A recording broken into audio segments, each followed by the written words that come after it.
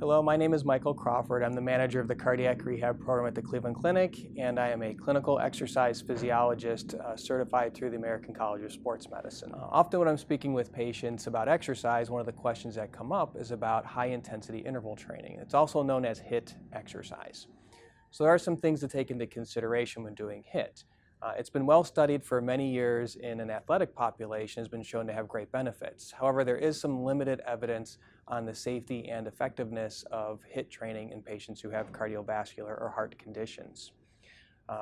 Some things to keep in mind is that if you do have certain heart conditions such as uncontrolled heart rhythm disorders, very high blood pressure that's not controlled, uncontrolled diabetes, had heart surgery within the last 12 weeks, maybe you've had a heart attack or an angioplasty in the last 4 weeks, if you've had history of aortic dissection, aneurysms, vascular dissections, or certain devices like pacemakers and ICDs, you may want to reconsider if HIIT training is appropriate for you. And always speak with one of your healthcare providers or physicians to verify if this is a safe alternative for you.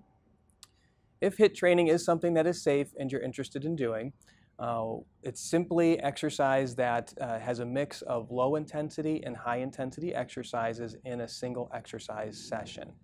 HIIT training can be implemented between 1 and 3 times per week and balanced with regular activity or moderate intensity exercise 2 to 3 times per week.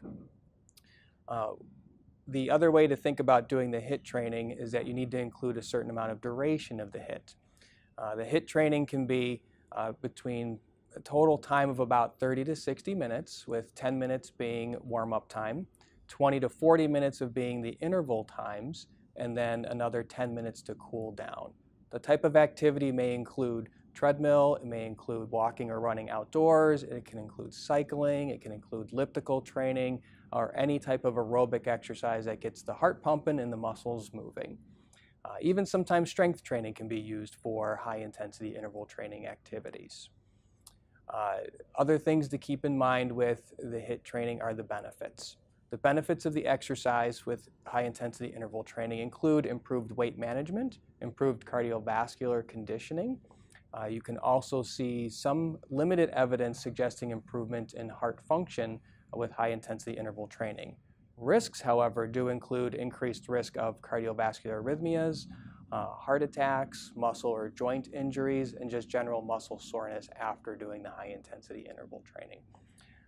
Bottom line with the interval training is that you do want to mix both short durations of low-intensity exercise, short as 30 seconds, maybe as long as 4 minutes, along with higher intensity intervals for the same interval, 30 seconds up to 4 minutes of the higher intensity, for that total duration of about 20 to 40 minutes of the HIIT exercise.